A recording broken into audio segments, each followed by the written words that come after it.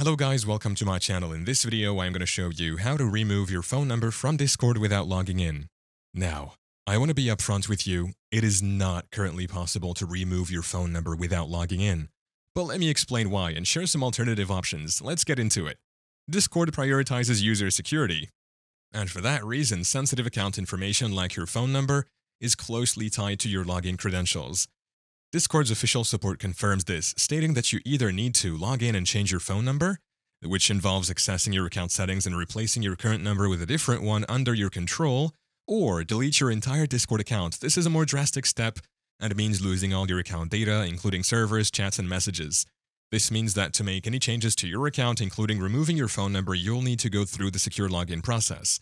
If you're looking to make changes to your account but forgot your password or are having trouble logging in, the best course of action is to use Discord's account recovery process.